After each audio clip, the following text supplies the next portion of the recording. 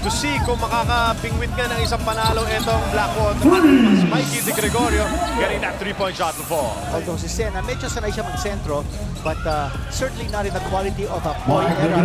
Dalawang sunod niya na 3-point shot for DiGregorio. And in stride, at saka ang ganda ng release ni James Yap ngayon, ha? Oh, Mikey DiGregorio nakabawi ng trend. No go. Those outside shots are not falling. Yes. At hindi nakaka-second chance opportunities in Blackwater. Finally, they get a multiple possession. And here's Xavier. Big shot there from Chris Xavier. Go out towards the perimeter sa kanilang depensa. That will open up the situation for them inside. Here's DiGregorio with a shot off the steal. That's a good tough shot there by Bo Belga. Tapigan ang bola, napunta sa Blackwater na naman. DiGregorio feeling it from mid-range, and that's another bucket there by Blackwater. Lead is down to 1. Tirang tinapo ng Blackwater with poor shooting from the outside. This has been a rough start for Rainerside. DiGregorio from beyond the arc. What a run by Blackwater, that 3-point shot. Thank you so much, Chino. Well said. Another challenge yan, Here's DiGregorio with another shot from the outside. This guy's red hot. Against Map Ahanmisi. Sumang over to Alain. Alain, susubok. Step back. Libre na naman si Mikey for 3. Back again. Oh, they're looking for Mike DiGregorio. He scored dito for Rainerside. Si Ahanmisi and a basket by Norbert Torres.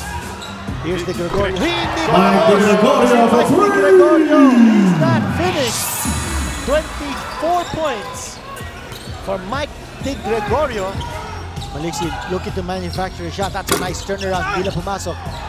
Oh, that ball loose. Chris Xavier getting the shot. Here's DiGregorio. Oh, DiGregorio. What a game para kay Mikey DiGregorio. Start off with Mike DiGregorio, 27 points, 5 rebounds, 1 assist, 3 steals, 10 out of 14 from the field, 7 out of 10 from deep. Mike, kindly tell us what got you going this game. You've been struggling for the first 2 games, just 8 points averaging in the first 2 outings. Now you had a breakthrough. What's been different?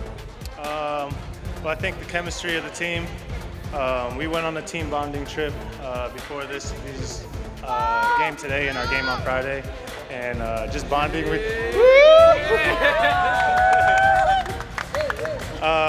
just bonding with each other. Obviously, guys like Mike Cortez. Getting to know each other, and we had a lot of motivation to come out and get a W today. Mike, who do you want to greet and thank at this point? For sure, my mom and dad, all my family in Chicago. I love you, miss you. My agents, Matt and Marvin. My brother, the goose is loose. There you go. Congratulations, man. Wonderful performance.